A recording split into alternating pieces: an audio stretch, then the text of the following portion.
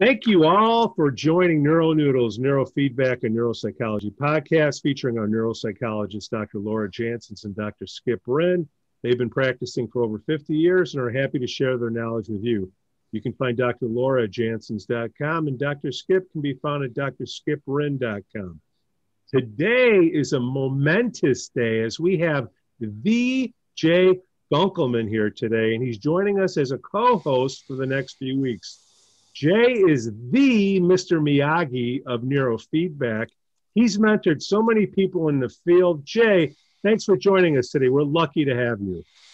My pleasure. And with Martijn Arns as the guest, I couldn't avoid it. Absolutely. Jay, for the new listeners out there, could you give a quick background about yourself? Because since it's the first show you're co-hosting with us. I'm the Chief Science Officer for Brain Science International, and I'm old, so I go back to the beginnings of most of this. I was the first tech to be certified in quantitative EEG, 1996. That's a little bit of an odd circumstance since I wrote the exam. So I got certificate number one. But I completed over 500,000 EEG processes by the 1990s and quit counting at that point. And our guest today actually greets me when I used to be able to travel and get to his office. He would greet me with stacks of EEGs. 98 of them the first time I walked in, 49 ADD, 49 match controls. The next time I walked in, 126 depressives and 126 match controls. So he knows how to greet me. He knows exactly what entertains me. And he gave me good EEGs to look at right when I walked in. Well, we got a good guest. No wonder you said to put him on. Okay. Please give us 5 stars on Apple Podcasts. It really helps get the word out. If they can't hear us, we can't help them, guys. My name is Pete, and today we're going to chat with Martijn Arns, Research Director at Brainclinics Foundation. Again, Jay Gunkelman himself suggested to bring Martijn on the show a few weeks back. Martijn, thanks for coming on the show today. Well, thanks for having me. Looking forward to it.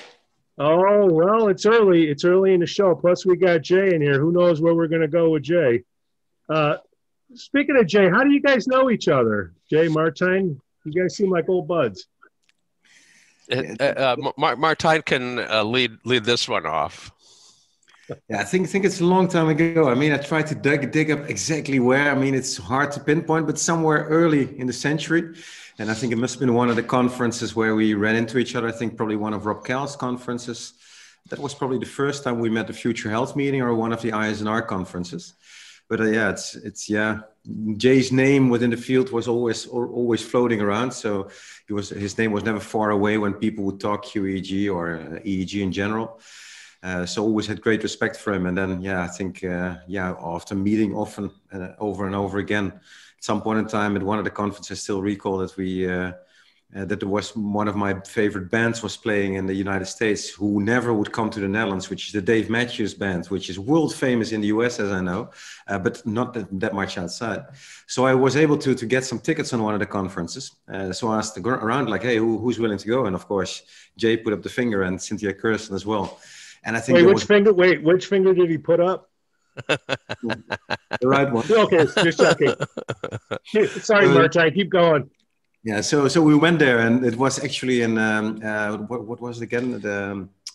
What's the big rock again? Where the rock is Red Rocks.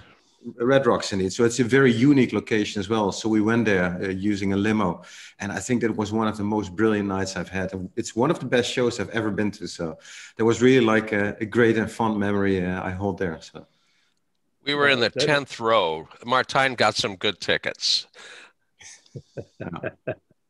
Oh man, I wish I was in the 11th row.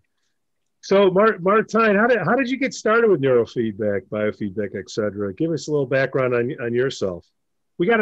There's a mixture of technicians that listen to the show, parents that listen to the show. So we got, the end user and the applicant. We have both sides on here, so feel free to address both. Yeah, no worries. A little bit of background might be relevant here. So I studied psychology, and I got a master's in biological psychology. And so don't expect me to be the talkative and listening kind of psychologist guy, but my main interest has always been how can we more objectively grasp behavior and pathology, but also with the main purpose to improve treatments and understand brain processes better. And so my interest has always been coming from the biological aspect. So therefore, I've never been a big fan of the DSM-4 or 5 or the ICD. And so the standard descriptions we use in psychiatry, like depression and ADHD, yes, we need to use them because reviewers will not understand otherwise. But we know it's a very poor proxy. And we know that behavior is not mapping very well onto neurobiology. And so that's why I think neurobiology is probably a much more important avenue where to go. Actually, my main topic is not neurofeedback. Many people know me for the neurofeedback work we've done, but actually my big hobby project is what we used to call personalized or precision medicine, trying to individualize treatments to the individual. I will talk maybe a little later a bit more about what I call stratified psychiatry, which is my new conceptualization of it. And on that journey where we wanted to use EEG and imaging techniques to match the right treatment to the right patient, of course, neurofeedback came along quite early, because with neurofeedback, not being a psychiatrist, that was a technique where you can use the EEG not only to optimize treatment, but also in this real-time feedback process where the brain is part of that feedback process. You can actually help people to quite a big extent already. So we're not using language as the communication medium, but we're using the EEG in order to directly tap into brain networks and optimize brain function to that extent. And so the first kind of time I got across it was 97, 98. There was more coming from biofeedback to neurofeedback. And I think especially in the beginning, exactly 20 years ago, as of this day, when we started with Brainclinics, we came across it on the various conferences where we also met Jay Gunkelman. So, and there, it sounded like a very natural kind of extension of the work we did. And what is Brainclinics? Yeah, that's a good question. I think many of my colleagues in research and researchers ask me that question as well. When I explain it to them quite often, you seem like, oh, that's pretty interesting. No, so Brainclinics is actually a private research institute. We started out a long time ago as an extension, more or less, to the Brain Resource Company, who were collecting and setting up the biggest brain database of the whole world. And we're still very thankful to that and using a lot of the data that was collected. So we started to do applied research, but the reason why I started Brainclinics, because I came out of biological psychology, often it was animal research as well, but I think you need to have a better translation to human and to make an impact for patients. So while having worked there for a while and having embarked on a very fundamental PhD in the pharma industry, I actually came to realize that I want to do something that can benefit patients tomorrow, not within a year. And other people might know, I'm a very inpatient kind of guy. So the translational aspect, we need to be able to do it pragmatic and as quickly as possible, because there's many patients out there needing appropriate care and appropriate help. So that was my main mission at Brainclinics. Our main saying is from applied neuroscience from the clinic to the clinic. And I think that really captures what we do. So we started out more or less as a commercial entity. We had several spin-offs quite successfully as well. And 2 years ago, we decided to also transform Brainclinics into the Brainclinics Foundation, which is a completely non-profit organization. I don't get any payment salary, so there's no financial conflicts of interest there. And we really want to focus solely on that mission of getting personalized medicine out there. Got it.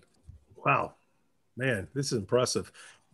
I, as the layman of the group, would like to ask one question, and then I am going to hang up and listen to my answer, and then let the doctors go at it. And Jay, the NFL, the National Football League, has their draft a week from today, I believe.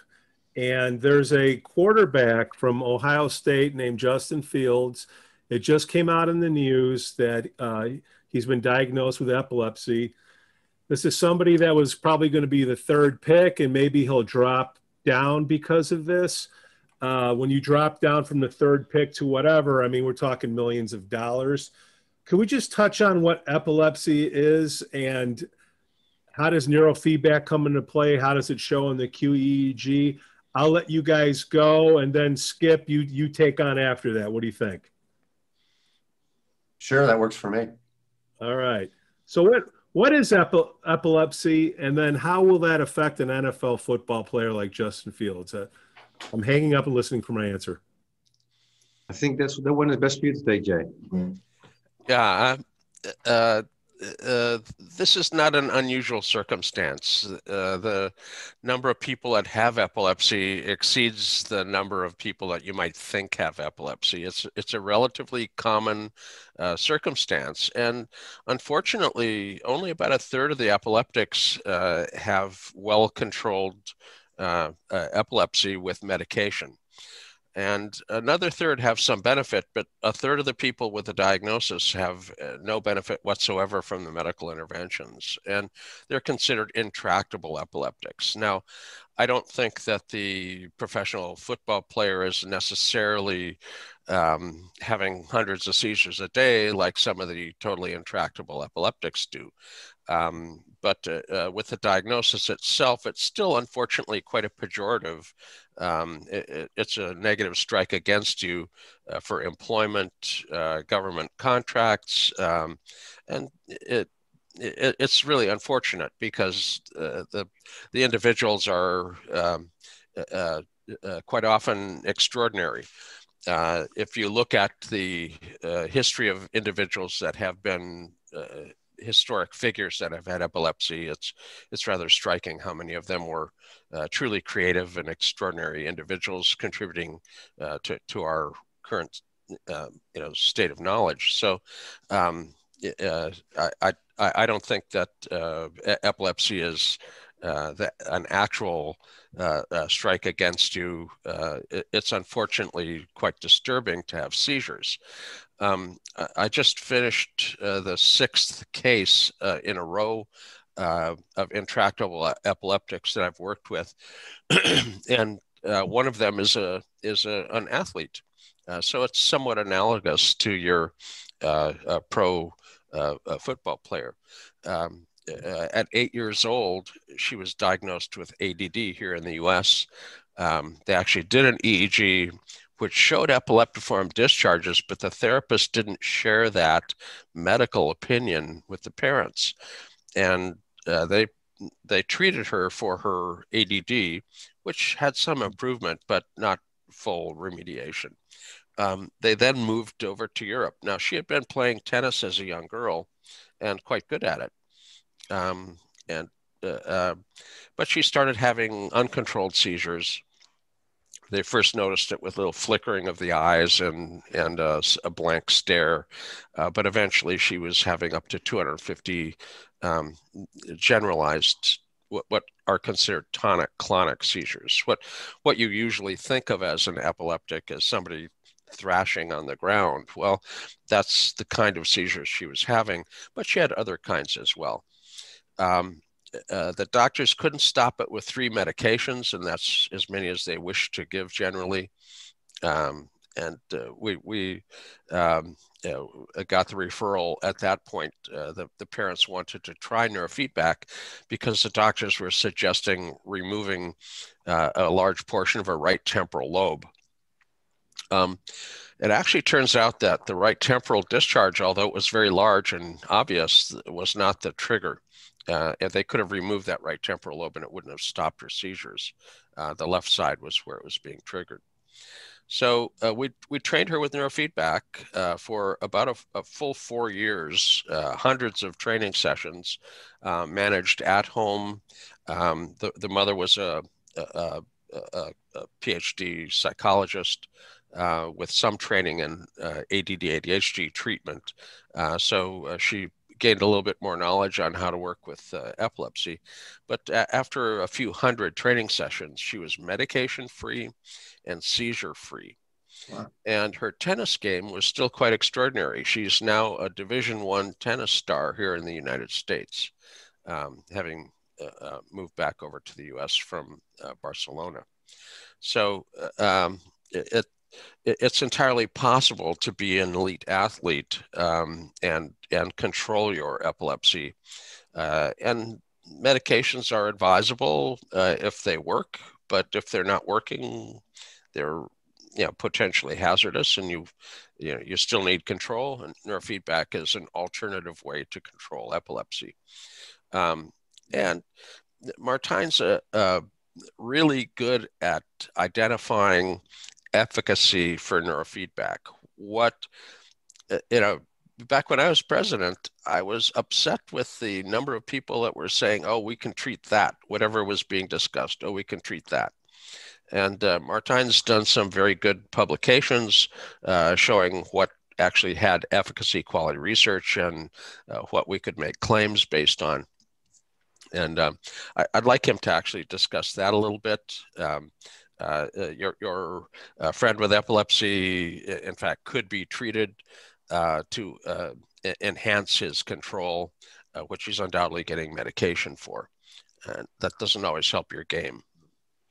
I think, especially for a debilitating disorder like epilepsy, there's pretty good evidence. Actually, that's how the whole field started about, 50, 60 years ago, with the first accidental finding of Barry Sturman in cats who find the anticonvulsant effects of SMR neurofeedback. And I think indeed, then, like the cases you described, they are around. However, I think we also need to consider that that's not the typical story. The latest meta-analyses on epilepsy show, yes, there is a definite effect, but the likelihood with standard protocols, at least, of becoming seizure-free is like 5 or 10%. And the majority will indeed get some symptom relief, but getting seizure-free just by neurofeedback, and I'm mentioning standard protocols because the difference here is that I think if Jay looks at the EEG and comes with recommendations, that's probably not a standard protocol. And I do think that could have a bit more potency, but at least standard protocols and standard studies are showing some good effect. And indeed, I think with neurofeedback, and I think that's also one of the reasons, because I often got asked the question, how can it be that we have this hopefully powerful treatment that's been around for 50 years, but it never has made a breakthrough. It never made it to the main stage. It's still not accepted by psychiatrists or psychologists as an evidence-based kind of treatment. And we've worked a long time towards that goal. For example, in my own view, I think the application in ADHD is beyond any doubt is very effective. And I'm stressing the word effective. I will touch more on that later. And in some meta-analysis, we actually demonstrated that. But I think what the main setback in the field is that if you simply start Googling, and I think even the Netherlands are the most notorious for it. And if you start Googling for neurofeedback, you find all these websites. And it seems like it's almost a competition. Who has the longest list on the website with indicated claims? Neurofeedback works for, and it starts with all kinds of indications up till autoimmune diseases and what have you. And that, I think, is the biggest problem we have in our field, because it's unregulated, because people do not even need to have any papers to be able to practice neurofeedback, and because people can claim whatever they want. Any critic person looking outside in will think like, hey, well, if it sounds like fish oil, how do you say it? Snake oil. Snake oil. If it sounds like snake oil, it probably is. And that perception, I think, is the strongest thing we have, the strongest thing we have against us.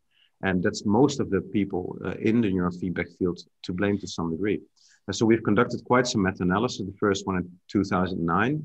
And I think one I would like to highlight particularly is because even if you would consider neurofeedback to be expensive, and is it really the EEG feedback that is involved? And that is something that I'm questioning myself at this point in time to some degree. We can discuss it if you like. But then still, the fact of the matter is, if it's a treatment based on operant conditioning, and if you can achieve benefit, and the benefit will be lasting for at least 2 years or even longer, then honestly, I don't care what is the active ingredient within this multimodal treatment, but it is an effective treatment that results in long-term symptom relief. And the last meta-analysis we did actually very nicely shown that. We had a group of critical people, including some people that have published that neurofeedback was not that effective in the past. So we had a mixed group of people pro and against, so to say. We had to agree on all the conclusions we drew. And we focused the meta-analysis not on the question, does neurofeedback work? But what is the efficacy of a one-time neurofeedback treatment after 12 months of time, after follow-up? And so the primary endpoint was not after treatment, but after follow-up. So we found about 10 controlled studies, 10 randomized controlled studies in the treatment of ADHD. And actually we find that nicely that all the control groups, because the ingenious control groups that people have designed for neurofeedback are very wide, ranging from attention training, muscle tension biofeedback, and the likes. Although control groups were not showing any benefit after follow-up, not significant. The active control groups, which were mostly methylphenidate or Ritalin studies, were indeed showing some benefit. Numerically, it tended to taper off with follow-up. That's something we know, that the long-term use of psychostimulants will have fewer effects in the longer term. And the beautiful thing is that neurofeedback was actually showing, without any exception, an enhancement of clinical benefit after follow-up without any treatment in the meantime. And so the beautiful thing about neurofeedback is you can train someone's brain activity with the multimodal package surrounding it, and the benefits will be improving with time, even when you don't do anything. And that's really proved to me that no matter what the working mechanism is, it is really a valuable treatment for children that need appropriate care. And so it's indeed a one-time investment with a longer-term outcome. Now, you're from the Netherlands, and everybody over there ride bikes, don't you? Yep. When you were a young kid, your dad probably had to hold the seat on your bike and run along, so you learned how to balance and ride a bike. Now, when you were effectively not falling over, your dad kind of quit running along holding the bike.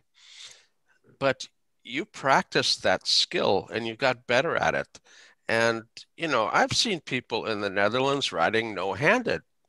I did that too here in the US, but your skill when practiced continues to consolidate as a better and better skill with more and more practice. And I think neurofeedback is very much like that. It's a skill, an internal skill, not bike riding, but it's an internal skill that you've learned. And as long as you're doing it, you're going to eventually do it no-handed. And by the way, I do appreciate the Netherlands bicyclists. Other than running into tourists who are not walking around with their head out, it's a pretty effective circumstance. They don't mandate helmets and elbow pads and all this kind of stuff. People are actually pretty good at riding bikes and interacting with each other in a civil way. I don't see people yelling and screaming and honking horns. That would be the United States. So anyway, that's the analogy I like to use. And I think a second aspect of the analogy is maybe even more important, especially for the people at home. We often get asked the question, so what do I need to do? People are hooked up for neurofeedback. And the first question is, what do I need to do? And actually, there has been research. The only proper instructions for at least SMR neurofeedback is, I'm not allowed if I can make an advertisement, but the answer is just do it. And that's actually a study that investigated it. And I think the analogy of the bike riding illustrates that as well. And like you say, my dad didn't tell me, okay, Martijn, now you go out and now you tense this muscle, you relax that muscle, and then specifying in an anatomical way what I should do to ride a bike. That didn't work. It's by falling, tripping down and going on the bike again. By simply doing it, it's learning by doing. And that analogy, I think, also nicely illustrates that takes the mystery out of neurofeedback a little bit as well. And of course, another thing is, and we talked about the DSM and how behavior maps very poorly on brain activity. Well, same here. People shouldn't stick to strategies or be told too much about what to do, because actually clinging too much on a strategy can hinder and impair the amount of learning in neurofeedback. And so I think it's very important for people to consider that as well. And finally, I always tell people if I could tell you what to do to control it, that's called psychotherapy. Then we don't need the EEG to go along with that anyway. And so I think it's a good analogy and we use it very often. Yeah, and talk therapy isn't really terribly effective for ADD, ADHD, is it? So I agree with your analogy fully, and appreciate the fact that you've brought in. I wouldn't say against EEG neurofeedback, but more um, simply objectively looking for the evidence. As an example, Sandra Liu, who's brilliant, and she's a PhD researcher at UCLA's Semel Research, the psychiatry department at UCLA. And she was working with Barkley, who was being paid by Ritalin initially, and they were very much against neurofeedback at that point. But she's a scientist and is open to data. And obviously working with her, looking at the actual data, you've gotten her conclusion to be the same as your conclusion, that there is efficacy. No, Martijn, if I could jump in, and I think we're right there. This is Skip, by the way, Alaska, USA, and the general practices over here, which I know you're aware of, but we have the traditional Western medical model, which tends to look at symptoms and treat symptoms, and then we have Big Pharma's contribution, as well as our categorization system, which is the DSM. And we, usually take at least a minute or two every show to bash the DSM. So maybe this is that minute, but feel free to take your own minute if you'd like. But what I'm working towards here, and what I was excited about, in reading your bio is your approach at being able to look at EEGs and maybe tailoring treatment to actually what's going on for folks neurologically. And so if you could comment on that, I'd appreciate it. But also I'm hoping that's an opening for you to discuss your stratified psychiatry, because I'm pretty interested to hear what that's all about too. Yeah, thanks for asking. I think it's a really good one. I think up front, especially for the people listening that are very known within your feedback field, I want to make a very important distinction between what I call, on one hand, QEEG-based neurofeedback. Many people do that, and to be honest, and I'm not sure what Jay thinks of it, but I would often consider that a chasing the red dot experience.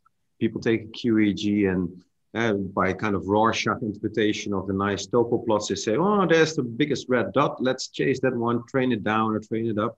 And that's what they do without understanding what's the location, what's the frequency, is it artifact, is it real, etc.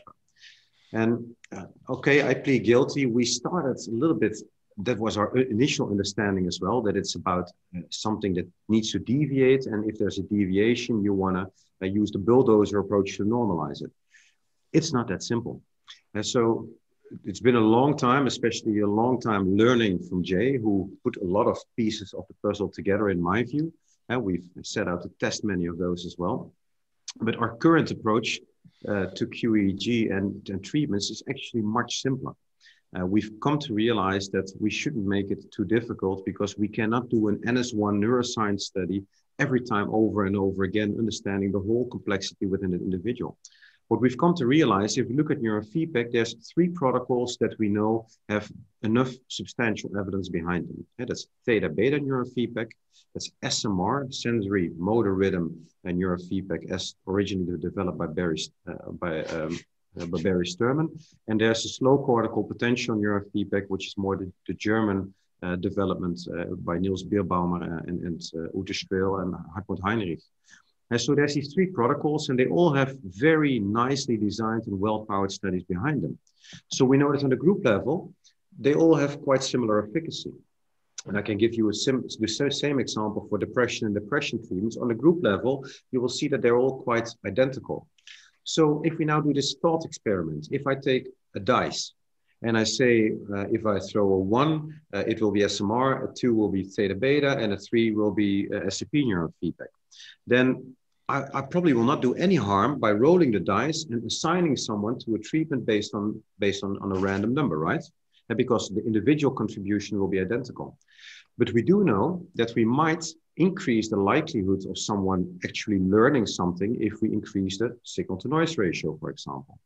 And secondly, I might have preconceptual kind of hypothesis about what a specific protocol can do. So actually, when we drill it down to what we actually do, the QEEG informed neurofeedback, as opposed to QEEG based neurofeedback, mainly comes from a signal to noise ratio perspective. We look at a QEEG. If someone doesn't have an excess of theta, well, why should I start with theta beta neurofeedback? Doesn't make sense, right? So then theta beta is out of the window.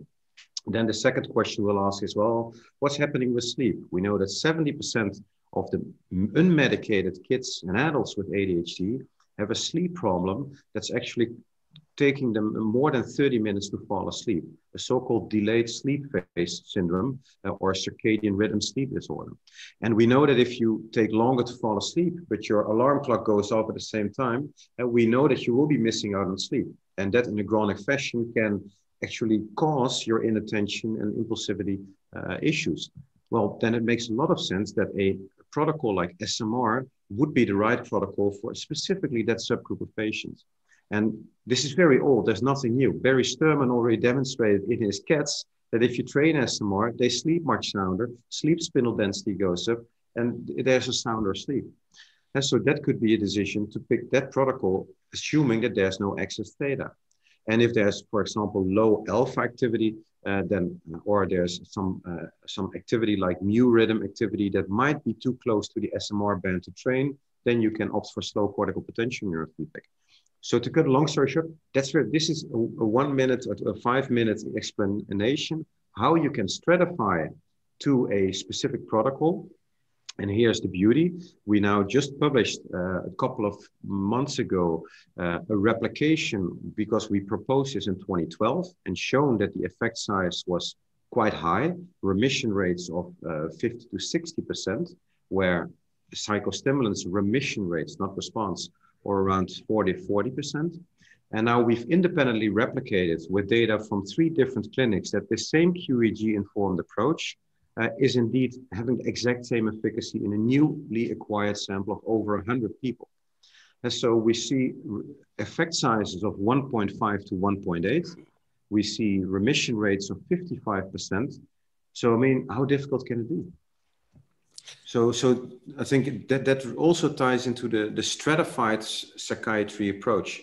While I think that in the future, we would like to look at an individual EEG with a genome scan and all the biological metrics we can acquire and really individualize someone's treatment, which in very simplistically put means that an ADHD patient that presents to me could walk out with an antidepressant. I think that indeed there's some truth towards the future in that. However, we currently do not have the evidence. We don't get the FDA approval, and this is considered off-label usage. So if we can still personalize and individualize and remaining on-label, then I think that's a much safer way to go. And that's actually something we're working on as well. We currently have a lot of follow-up work on one of the biomarkers, one of the most profound biomarkers we worked on with Jay, the alpha frequency. And interestingly, the alpha frequency shows up that if it's too slow, you will not respond to methylphenidate, but you will respond to neurofeedback, and we think you might also respond to atomoxetine. And this is something we're putting together in a replicated fashion. Stay tuned, probably a couple of months before it's published, but in a large replicated study. So that means that we have signposts. You walk to the doctor, you take your EEG, with this brain activity, you take a right turn to neurofeedback, and with this brain activity, you take a left turn to methylphenidate.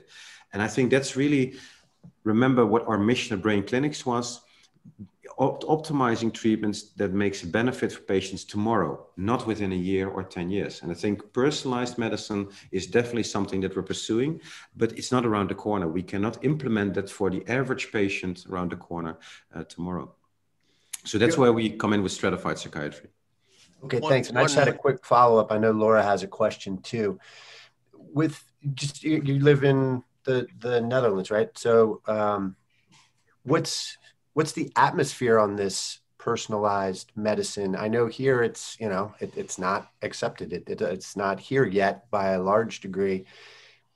Is there just a different mindset where you are, where it's more amenable, where it would make sense, where it would fit to how you approach medicine? And that's just, I know, a wide net question, but I'm curious, is it different where you are acceptance-wise than it is over here? Well, yes and no. I think, overall, personalized medicine is still a dream. Even stratified psychiatry is a dream. And the term stratified psychiatry, you can Google it, but in the way we mean it, I think there's no one really, that's really new. Because it's a bit simpler. So we have a long job to do educating reviewers and scientific journals what we actually imply with it, and also the ethical side of it. Because remember that the ethics for biomarker-driven research are important. Let's assume that I have now discovered an EEG biomarker that is above 80% specific. So I can very reliably identify 80% of the people that will not be responding to my treatment. And let's now assume that my false positive rate is about 20%. Can I pull the trigger and now tell a patient that meets a no response kind of criterion? Can I tell him well, you can't get the treatment, even though there is a 20% likelihood they might respond? Ethically, that's a dilemma you can take. And that's where using the biomarker to take a right or left turn is ethically a completely different kind of an implementation and something we can do.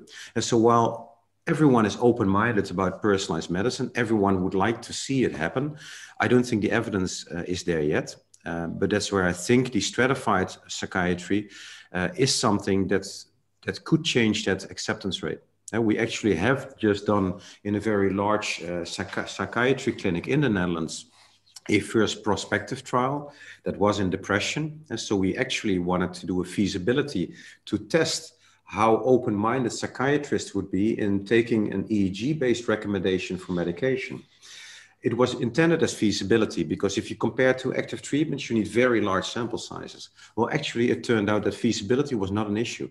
They all loved the fact that we could inform based on the EEG to pick antidepressant A, B, or C. And actually, there was a significant enhancement of clinical response as well. We saw that the remission almost doubled. And so I think that's a nice example that the adoption by psychiatrists will not be an issue at all, but it's about getting enough evidence all together, which requires tremendous collaboration among professionals and data sharing among people as well, which I think is crucial. Thank you. Martijn, who pays for this research? For the research we do. You do? Okay, so out of your pocket. So the question is for the research at Brainclinics, you mean? Yeah. Yeah, various things.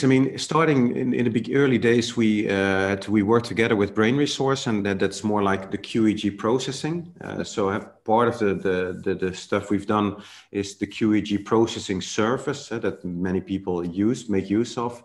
We facilitate people if they want to set up QEEG. We help them and advise them. So a lot of it's consultancy, a lot of it's contract research. And like with the iSpot trial, we also just finished a neurofeedback trial for Ergotech, which was a home-based neurofeedback device for treating sleep problems.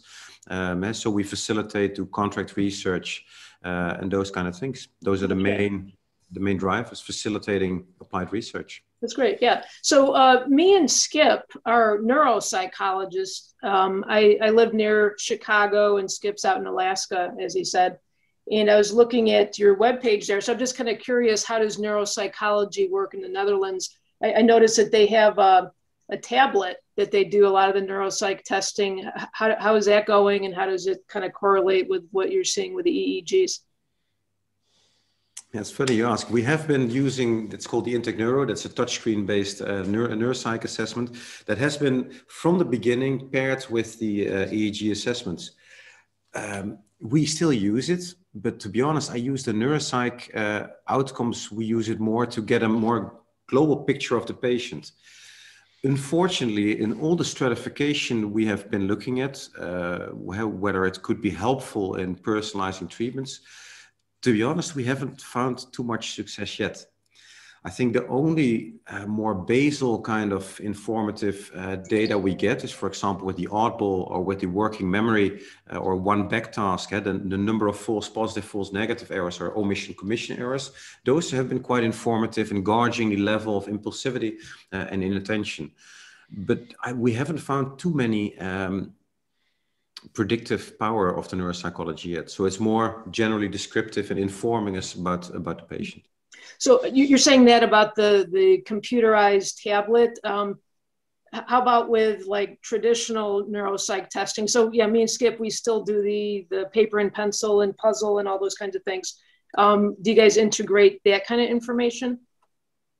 No, we only rely on the automated neuropsych assessment, which I think is probably a bit more accurate. I mean, I think the reaction times, the standard deviations you get, I think are probably a bit more reliable because it's all really standardized. Of course, when there are specific suspicions of specific cognitive complaints, we might require follow-up on that.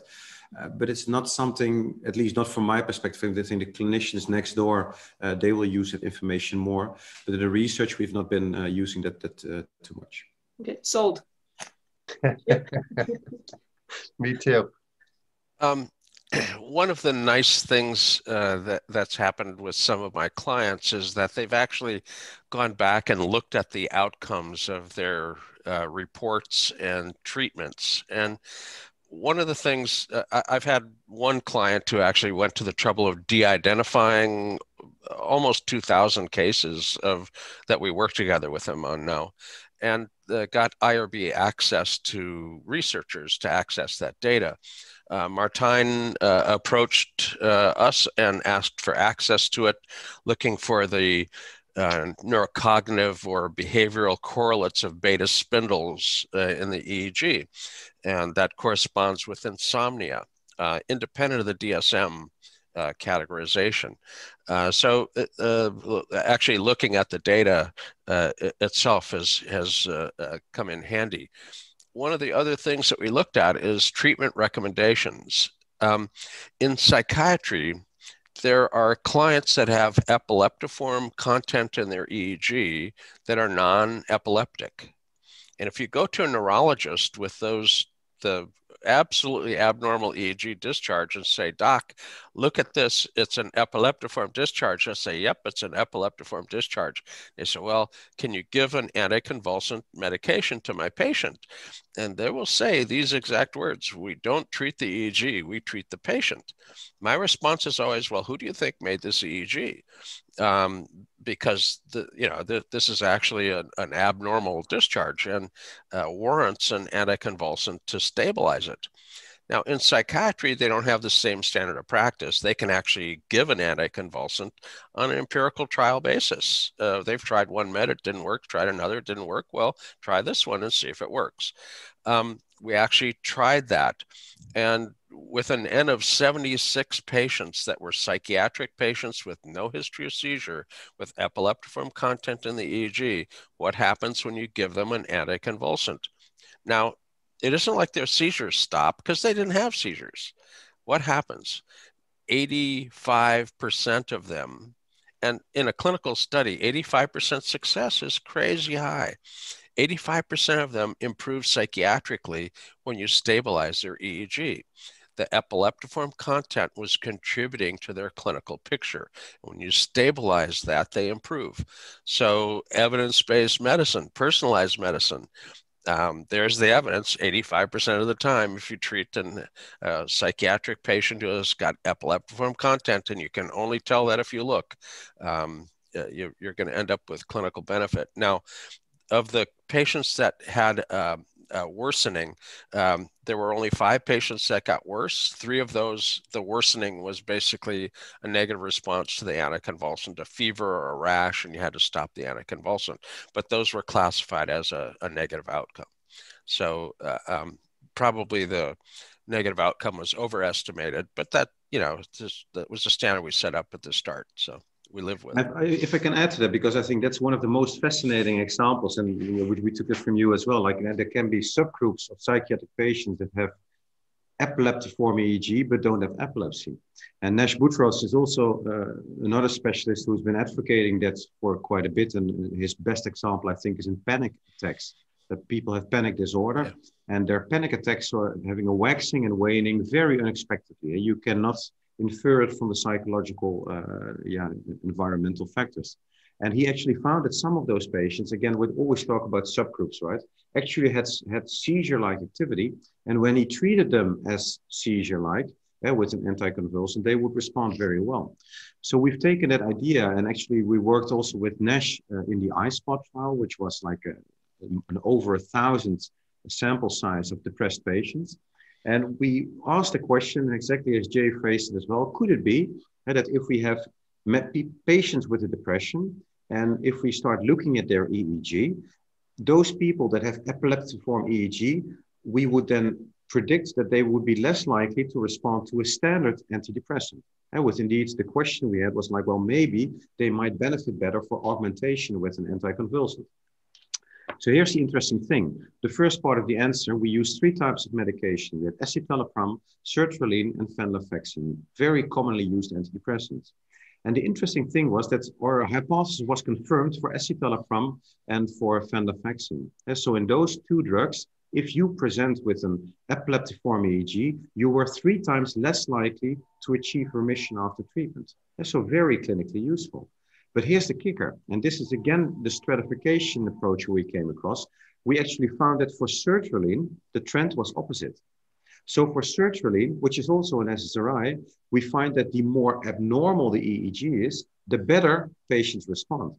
So we then did a follow-up study that we looked at, okay, what happens after 8 weeks? So we looked at those people who, for whom the EEG normalized, who were not showing any longer epileptiform activity. And we found that exactly those were the ones that had a normalized EEG in the sertraline group were 5 times more likely to be remitters and responders to treatment. So actually demonstrating that sertraline also clinically changed the underlying EEG. And so we've actually now reclassified sertraline to be a mild anticonvulsant. And what's the beauty about this is, because I agree with Jay that you should maybe consider an anticonvulsant, but this makes it much wider applicable because we can now remain within the class of antidepressants and again have the signpost going right or left, say, hey, if you have a normal EEG, well, escitalopram or venlafaxine might be a good choice. However, if you have EEG abnormalities, you might better respond to sertraline. And so again, a beautiful example of within class treatment stratification based on the EEG. Is it for absence seizures also? No, I think we didn't classify. I mean, of course, remember, epilepsy was an exclusion. So none of them had epilepsy and none of them, of course, had absence seizures. Again, I'm not a neurologist. I can't tell myself what an absence seizure looks like in the EEG. Maybe Jay can comment that.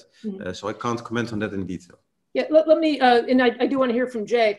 So Pete kind of wants us to loop, our listeners, together. We definitely have technicians and neurofeedback specialists. We also have parents. And so I think what's important about what we're talking about in terms of parents who want to bring their kids in for help, that there is such a thing as an absence seizure.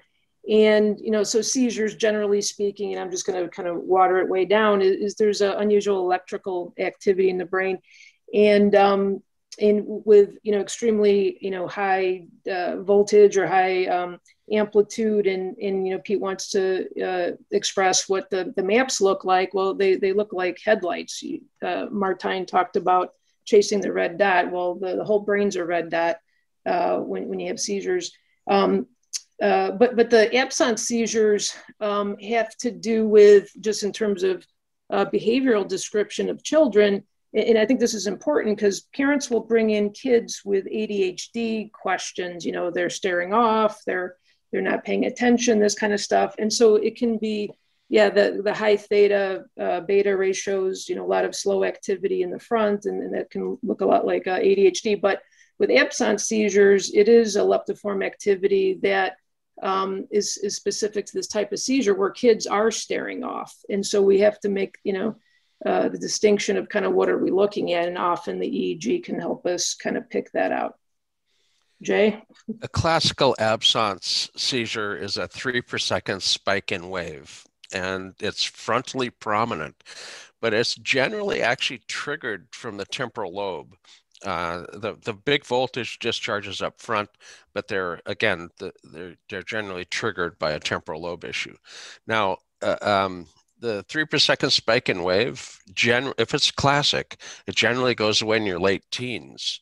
And if you're looking at a research with adults with depression, you're not going to get a whole bunch of that class of individuals into your study. And yeah, it isn't like people under 18 can't be depressed and on an antidepressant, but if you're doing research, most of your subjects are going to be adults. I have to say that unexpected epileptiform content in the EEG was the #1 predictor of medication failure in psychiatry. Martijn's aware of the customer of mine, Ron Swatsina, who de-identified all these cases. And once he got IRB approval to access the data, he said, well, Jay, what should we look for in our first study? I said, well, your doctor is a specialist who receives medication failure clients from other doctors. Pull the medication failure clients out, and there were over 300 of them, and look at what are the EEG features that are in these patients that are medication failures, and use a cluster analysis and add another cluster, and then add another cluster and add another cluster until the clusters don't make sense. I mean, then back up one. You went one step too far if the clusters don't make sense. And epileptiform content was the #1 predictor of medication failure. Beta Spindles, which Martijn researched for insomnia, was the #2 predictor. Low voltage slow EEG, which is actually a metabolic marker, probably something other than your usual psychiatric patient, somebody that has a toxic or metabolic issue. And then finally, somebody with a focal problem, and a focal slow wave or a focal discharge of some sort. If you've got a focal problem, it's not your usual psychiatric patient. And looking at those 4 biomarkers, you identify almost every single one of the cases that are having difficulty with getting medicated effectively in psychiatry.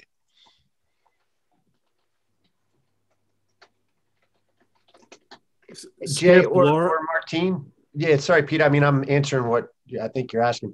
Is there a way, again, for the parents at home, non-clinical folks, just to simply describe what's going on when a seizure's happening? I mean, is that possible? I can take a stab at that. In an absence epilepsy, as an example, the size of the discharge in the front of the head can be 500 to 1,500 microvolts, gigantic voltages. Now, if you're processing a perception, you might have a 5 to 10 microvolt size of the event-related potential. And that information is going to have to be kind of processed around through the various networks. And when the frontal lobe has a 500 microvolt to 1,500 microvolt signal, that signal is noise, and the signal you're trying to process is going to be overwhelmed by the noise. Your signal to noise ratio is going to be terrible. You can't track what's going on when your frontal lobe is being hit by 1,000 microvolts of noise when your signal is only 10 microvolts at its largest. So the signal to noise ratio goes all to hell. You can't really track what's going on with your frontal lobe's attentional networks. The frontal lobe regulates in an executive fashion your attentional skills. So the frontal lobe gets hit with this, and it hijacks your ability to attend for a brief period. Now, 3-per-second spike in waves are usually brief events, a few seconds to maybe 10, 15 seconds. If they're longer than that, they're really quite extraordinary. But you can have a a persistent, long-standing discharge as well. They're very rare. Other forms of epilepsy hijack function wherever they're located. As an example, there's something that was usually referred to as a benign juvenile pattern where the epileptiform content's in the occipital area. And historically, they didn't treat it. It's a benign pattern. Why do they call it benign? Well, they weren't having seizures. They were having epileptiform content, but no seizures. They have rare seizures. Generally, if they're going to have them, they're in their sleep. What they have is sensory distortions and hallucinations and images, flickery images, and odd visual phenomenon. So if the discharge is in another network, it's going to have a negative impact on that network. So depending upon where the discharge is, it's going to have a totally different effect. And temporal lobe seizures quite seldom end up with full-blown convulsions. They can, but temporal lobe seizures usually are seen as emotional dysregulation, a rage event, a fit of anger. The term fit is not a politically correct term for epilepsy, but it's instructive. A fit of anger, a fit of laughter, pseudobulbar affect, where the seizure discharge is actually mimicking some emotion. So depending upon where it is, it's going to mess up the function in that area. Now, obviously, if it's in the sensory motor strip, you can have convulsions from it. But if it doesn't involve the sensory motor strip, you're going to have something else disturbed by it without the convulsion. There are a lot of people that have psychiatric presentations that have epileptiform content in their EEG with no history of seizure. Probably never will have a seizure. Maybe, maybe not, but probably not. Thank you. Wow. That's great. The listeners got their money's worth this show. Holy cow. Martijn, thank you for coming on the show. No worries. Was glad to be here. Thanks for now, Jay recommended you. Do you have somebody to recommend on the show that we could put on? Yeah, I would recommend Thomas Ross. I think one of the true pioneers, I think really pioneering a lot of very exciting research in the field of neurofeedback is Thomas Ross from Geneva, Switzerland. And I think he's one of the cleverest neurofeedback researchers, I think, at this point in time. All right, I'm going to reach out to him. I'm going to say Martijn told me to reach out, and if he doesn't get back to me, I'm going to sick Jay on him. Martijn, what's the best way for our listeners to find out more about your business? Is it Brainclinics.com? Is that the best way? Yeah, our website is www.brainclinics.com, and there they can find lots of information. And maybe a small side note, we have an open access and sharing policy. So all the research we publish, you can download it for free from our website.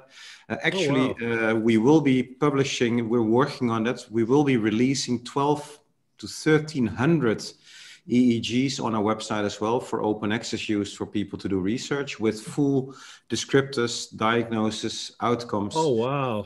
Because we get often requests that people do an AI study, overfitting data, etc. And in order to facilitate that, we have decided to publish the last 2 decades of EEGs we have collected at Brainclinics. That's called the 2 decades brain database. And it's open for anyone to use for academic purposes. Oh, we could test our technicians on those, the ones in training. I love it. That's a fabulous thing to do. The difficulty is that AI will need hundreds of thousands of studies, not 1,000 or more. I mean, big data isn't what we would consider big data. They need more like the amount of EEGs that I've looked at. If they had 200,000 or 300,000, they would be well along at figuring things out. Stanford University accessed all of their digitally accessible EEGs. They had over 30,000 of them. And you think, well, that's a good start. But you have to realize those were clinical EEGs, and those are all epilepsy or encephalopathy. There's no ADD, there's no depression, there's no autism. Yeah. All of the richness of the psychiatric DSM categories are missing, other than epilepsy and encephalopathies. So they actually came to me and asked if they could get the data that we have. And I said, I'd be happy to give them to you, but they're not mine. They belong to my customers and their clients, and I can't. I introduced them to a couple of customers that had large accounts, but it's not my data to hand out. I appreciate your openness in sharing the data. It's what people need to be doing. Jay, Martijn, I know we're over time, but quick question. Is it possible to go to like Dave Matthews and say, hey, man, come on in. We want to get a QEEG of your brain and then use that when you have kids coming in wanting to be musicians? Do you think we can turn them into Dave Matthews, or I'm way off base? I think you should invite Elon Musk, and he'll probably talk about how to do that with the Neuralink. I think that's a little bit beyond our capacities. Oh, yeah, okay. Yeah. Well, if you want to line up to have the machine stick what they call threads into your brain, they'll drill a hole where they're going to stick the little computer chip, but they stick threads across the cortex, and the threads have electrodes all the way along them. And the machine actually looks kind of like a cross between a sewing machine and a microscope. Yeah. And I recommend brain surgery highly if you need it, but I don't know if I can line up for them to stick all that in. I knew that's not going to go anywhere. Yeah. At least at the end of this show. All right. Hey guys, we thank you for listening. Martijn, thank you again for coming on. Jay, thank you for joining us for a few shows. Oh man, this is great stuff. We thank you for listening to NeuroNoodle's Neurofeedback and Neuropsychology Podcast. Dr. Laura can be found at Jansons.com. Dr. Skip can be found at drskiprin.com. Jay Gunkelman, well, there's only one Jay Gunkelman on Google. Trust me on that one. Idea for a topic? Please email Pete at neuronoodle.com. Please give us 5 stars on Apple Podcasts. Smash that like button on Facebook, Instagram, and follow us on Twitter. If they can't hear us, we can't help them.